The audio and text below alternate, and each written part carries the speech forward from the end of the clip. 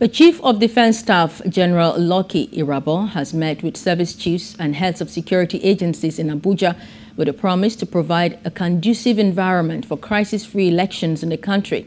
The CDS said the armed forces, police and other authorities were battle-ready to give a bloody nose to any person or group of persons who may want to scuttle the electoral process.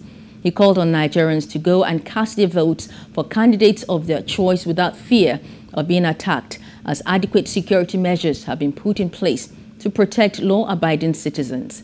The meeting took place at the defense headquarters.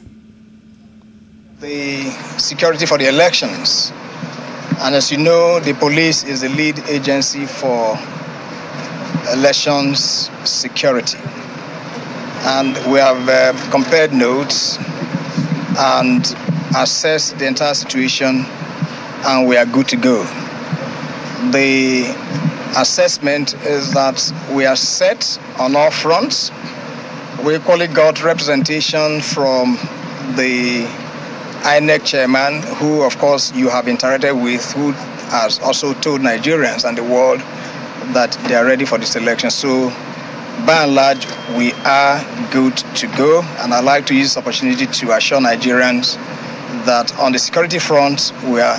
Hello. Hope you enjoyed the news. Please do subscribe to our YouTube channel and don't forget to hit the notification button so you get notified about fresh news updates.